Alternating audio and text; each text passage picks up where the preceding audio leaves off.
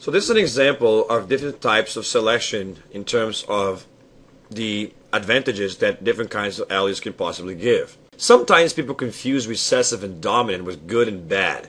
And to begin with, there is no such thing as good or bad genes. Remember that it all depends on the environment you are, which changes over time. So what's good now could be changed tomorrow. So that's all dependent on the environment. You would think that, for example, the sickle cell gene would be a bad thing, but in certain environments, it actually gave an advantage. So that means that selection pressure is important to see whether or not it's deleterious or advantageous. Either way, something recessive, it does not mean it's something bad. In fact, there's a lot of disorders which are dominant, like Huntington's disease and all kinds of deformity diseases.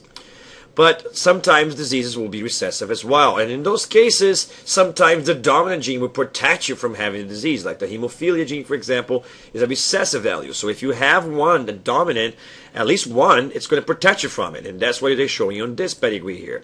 If you're recessive, you die. But if you have at least one dominant gene, you should be okay.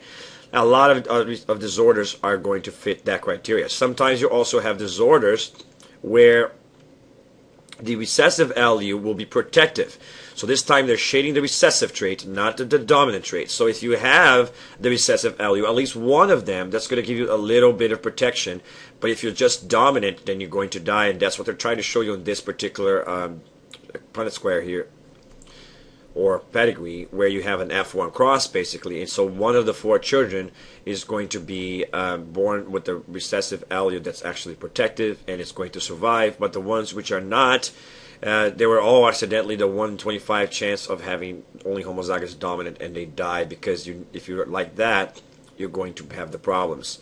All right, and then you also have these situations, and you're going to have the Rattle-Zygotic advantage, and that's when being the hybrid is what gives you the advantage. And in this case, of course, the dominant or the recessive will both be selected against, and then you get what is called balanced polymorphism, where the entire population is going to be heterozygous, and the alleles will be fixed in a 50-50 ratio between the two of them, and they will reach what we call a balance point between them. The balance point that the alleles will reach will depend on a variety of factors, including things like mutation rates, the types of selective pressure, and other things like that. But that's something that we actually talk about when we do advanced genetics and try to study how to calculate the balance points in the population. And in advanced population genetics, we cover that, and I will do a video about that later. And so you can watch if you're interested in finding out how do we find out where the appropriate balance point depending on the kind of selective pressure that the alleles are under. Now, what you do need to know, though, is that depending on the kind of selective pressure, you're going to change the way that evolution is going to take place. Now, so you're also going to have three kinds of selection in reference to how the selection pressure is applied. Now, the first type they're showing you here on the top, it's going to be disruptive selection. And the red line is the before, the blue line is the after. So as you see, there was selection against the middle and towards the extremes. And that means extreme looks had an advantage over the middle look. A good example of this would be what happened with the Darwin's finches in the Galapagos Islands. You know, they radiated from that common ancestor that had an intermediate look, and then everybody developed its own extreme look depending on the situation that they were under.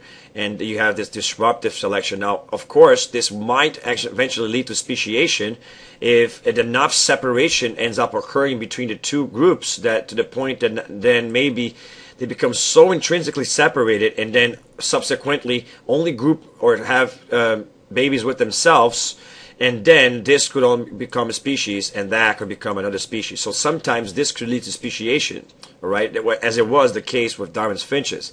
But in order for that to happen, you have to have isolation to separate the two groups, because otherwise, every time someone from one extreme meets someone from the other, you're going to continue to make the hybrids in the middle. You're never ever going to get rid of them, and not enough separation will ever exist to actually differentiate between the species. But that is an example of disruptive selection, is when you go away from the central balanced look towards the extremes. Another type of selection would be the stabilizing selection, and that's when you have things like, for example, the heterozygotic advantage, and it's better to be like the central look. So that's only one look is favored, and it happens to be the look that hybridizes between the two extremes. So the hybrid has an advantage over either of the extremes, and then you have, therefore, accumulation towards the balanced look. All right, so that's, for example, what we talked about in the sickle cell anemia example in the African populations, because it provides them an advantage against malaria.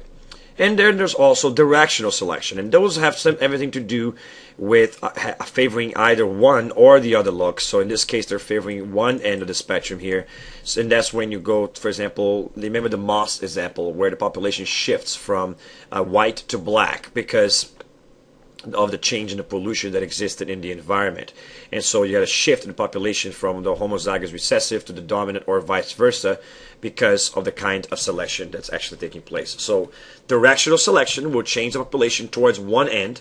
Disruptive selection will change populations to both extremes, and stabilizing selection will change the population towards the middle look. So I hope that makes sense and you understand the different kinds of directional selection. Now there's also here another graph that's trying to show you this, and remember that a lot of populations will have what we call continuous variation or polymorphism, usually caused by traits like multifactorial traits where you have a lot of different variations of a specific look.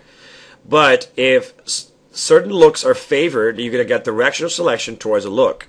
If two looks are favored, or the extremes are favored, you're going to get disruptive selection, and you're going to get stabilizing selection if the evolved population favors a central or hybridized look. Now sometimes you also get something that's called oscillating selection. Now in oscillating selection, what happens is that at one point the selection will be directional to one end, but then it will revert and select towards the other end, but then it will revert and select towards the other end, and then it will revert and do backwards and forth again. And that alternating pattern of selection towards one and the other land will cause a pattern that looks like balanced polymorphism or stabilizing selection, but it's really oscillating. An example of that is going to be the human height, and you see that every time the human height tends to get higher and higher over the ages because it is advantageous to be taller. So as you go through several generations of the human race, the population tends to get higher and higher. And so you go from an area where people used to be a little shorter to you got to be a little taller, and then a little taller. So with generations, there's a tendency for height to increase across generations. But then it gets to the point that we get so tall that the babies are usually going to be larger, and they're going to be more likely to die during childbirth, and also have more other problems of growth and metabolic diseases. And so these secondary problems will put pressure towards the other end, and then make the population shorter again. But then they become too short, and then the height becomes an advantage that's more important. So the selection shifts to a different direction. And so alternating patterns of selection will cause stabilization of the population. So if you say, first you polluted a forest, then you clean the forest, and then you pollute it again, and you clean it again, and then you pollute it again, and you clean it again. What you end up having is when you're going to have members of the population in both colors, because it's going to be unclear which one is going to be the most beneficial, and the population will keep fluctuating from one end to the other in microevolution. And that's called oscillating selection, and I hope you learned a lot. In the next video, we're going to talk about types of mimicry which lead to frequency-dependent selection. So that's a very interesting topic, and I hope you guys like it. I'll see you guys then.